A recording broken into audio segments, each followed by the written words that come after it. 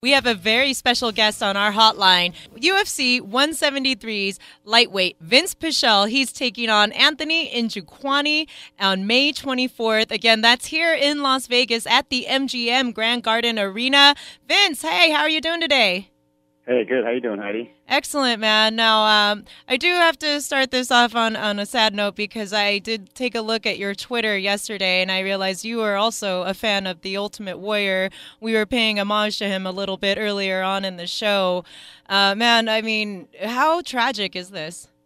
Yeah, it's so crazy. It's unbelievable. And you know what's weird is I was actually talking to one of my friends, Jason, about it like 2 days before.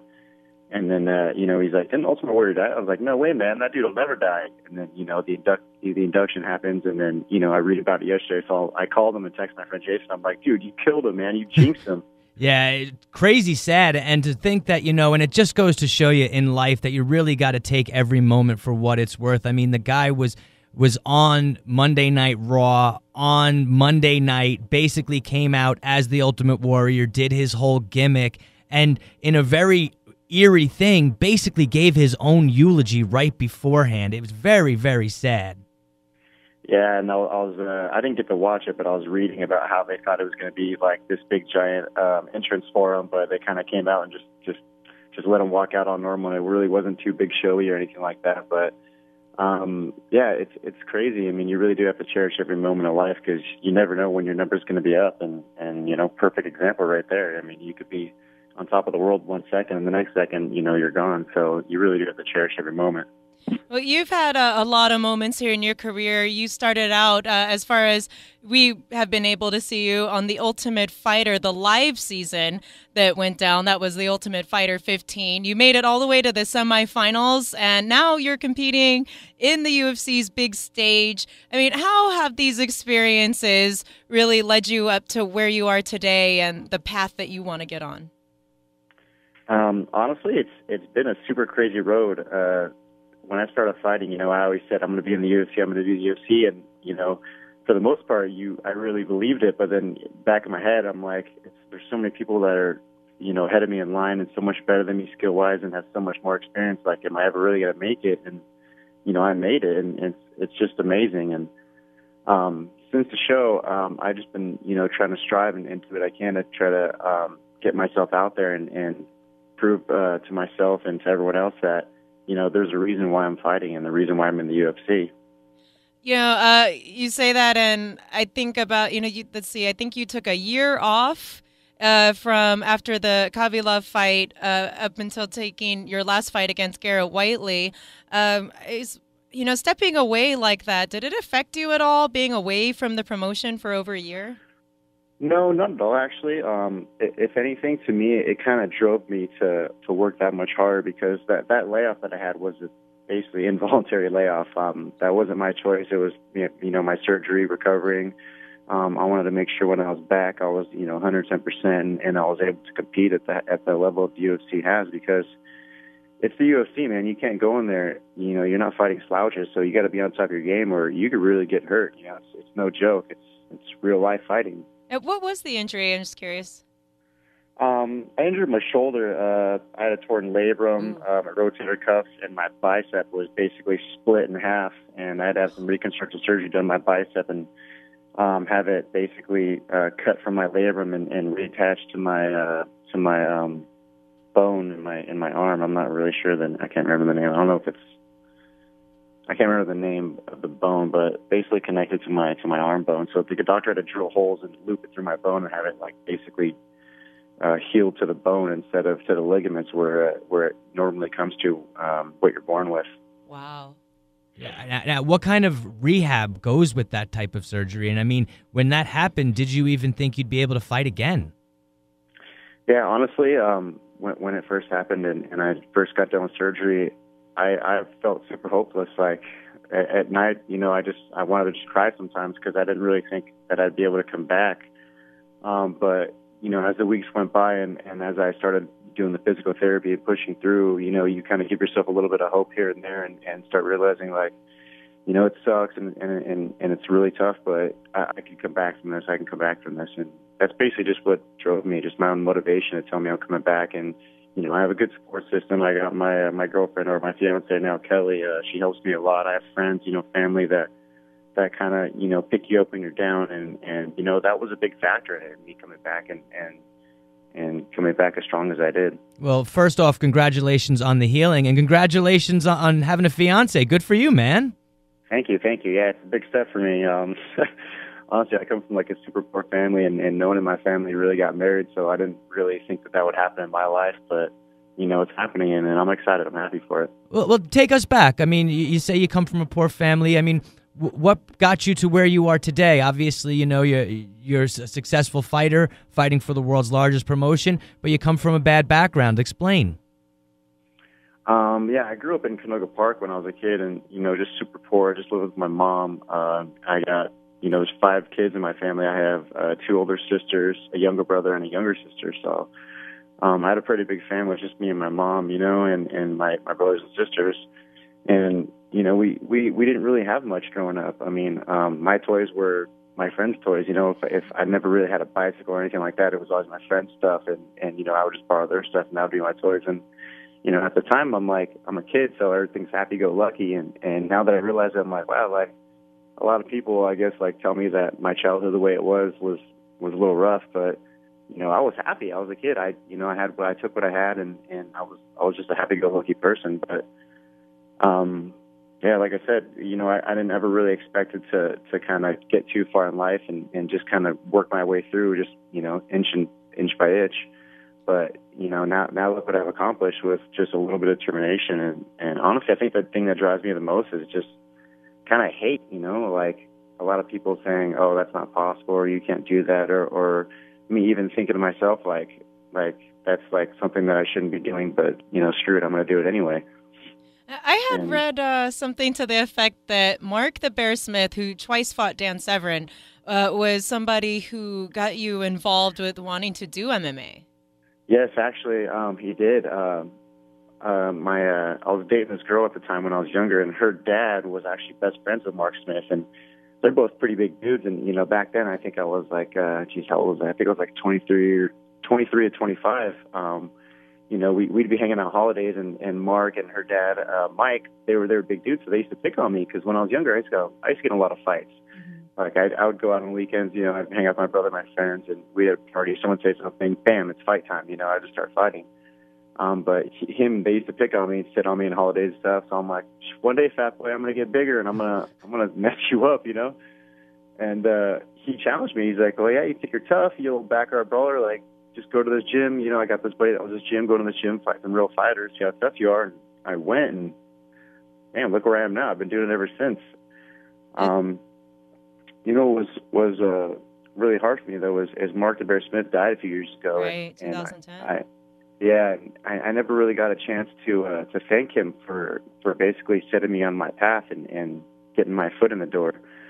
But what happened was I work for AAA, so I do roadside calls basically every day. I'm still doing that job, and one day I got this call, and the lady that I went out to was actually his mother. So it was actually really cool. I never met his mom before, and I got to talking with her, and I was honestly talking to her for like 2 or 3 hours, and I got to thank her for Mark basically getting my foot in the door and doing what he did and helping me with my career.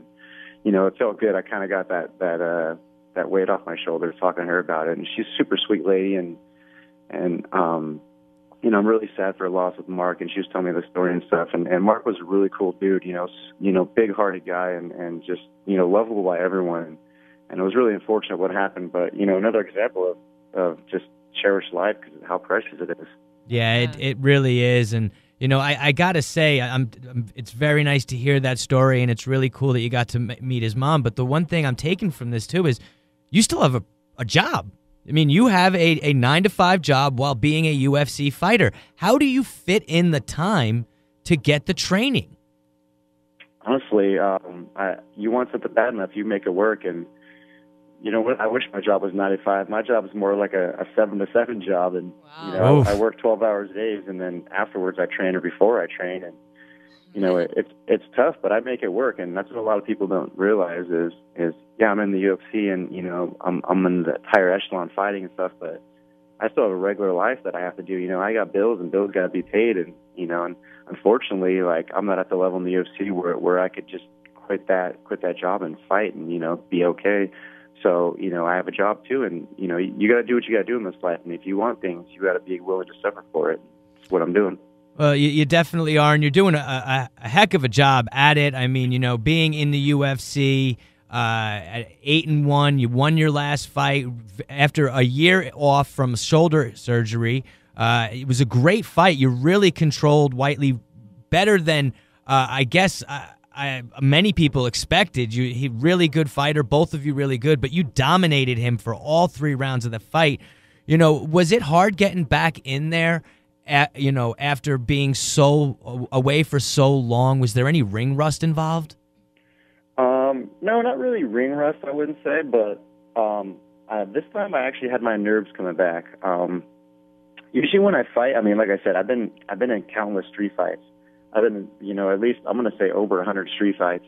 So, like, me fighting isn't really like a big deal. It's like, okay, it's a fight. I'm relaxed. I'm ready to go. I don't really overstress about it because that's when things go wrong. I just kind of go in there and go with the flow. I'm one of those kind of guys. But, when I was fighting him and I came back, I had such nerves that when I walk out, usually I'm okay. I'm smooth. I'm relaxed. I feel good. But this time, like, my arms felt heavy. My legs felt heavy. I got that adrenaline dump before I started walking out. And, I'm back there just trying to shadow box and get my arms to lighten up on me. But, once it comes fight time and that door shuts, I mean, I kind of just blank out and let the skill go through. It was a very funny moment I remember during that fight. I think you were setting up. It might have been a Darce choke, and the ref asked Garrett how he was doing, and you went. He said I'm fine, and you went, not for long. Did that really happen? Yeah, that did happen. So many people laugh about that still. They go, man, I can't believe you said it. Like, that's great. And when I was actually doing that, I remember having the Darce, and like any sub, when you have it, you have it. So I had that sucker tight, and it was my fault. I made a rookie mistake and not going in my hip and kind of walking into him. But when I heard the person ask if he's okay, I didn't think it was the ref. I thought it was his corner where I was. So I thought it was his coach. So I kind of was like trash talking to the coach as I'm trying to choke this kid out.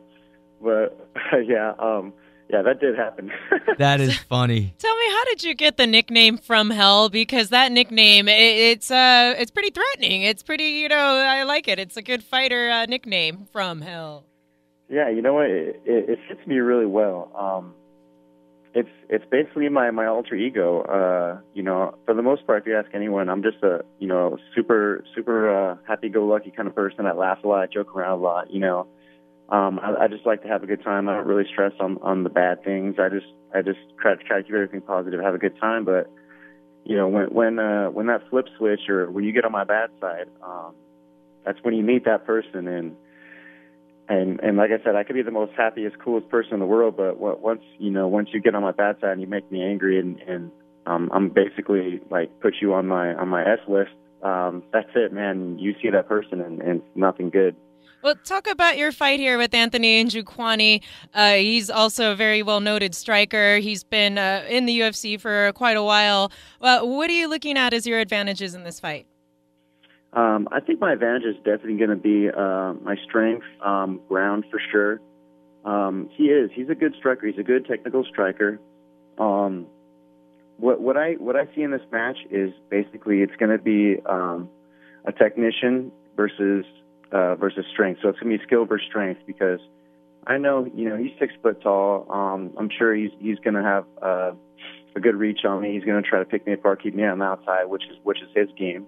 But, my game is getting in your face and bullying you and using my strength and kind of wearing you out. So it's going to be a good fight. I'm looking forward to it. This is a big fight for me.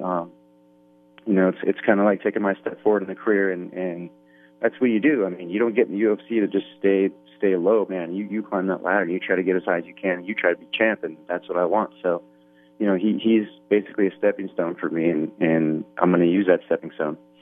Well, we will look forward to your fight. Again, that is Vinc Pichel versus Anthony Njokuani, UFC Fight Pass. I believe that the fight will be aired on, so make sure to get that. It's $9.99 a month, UFC.tv. to be able to see all the prelims for these pay-per-view cards, and that will be a part of UFC 173. But Vince, we'd love to thank you for the time. We really appreciate the interview, and there's some real eye-opening stuff there, man, from you, and we appreciate you spending the time with us. Yeah, thank you guys for having me. I always love doing these things.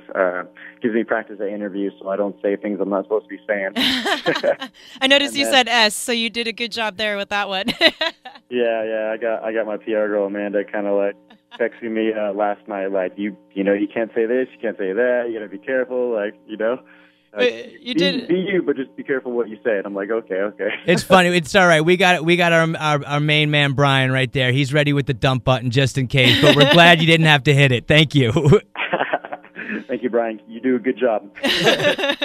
Well, again, Vince, we do have to head out to a break here, but thank you so much for your time. Again, Vinc From Hell Pichel, he'll be fighting Anthony Njokuani at UFC 173. That comes up just at May 24th at MGM here in town as part of UFC 173.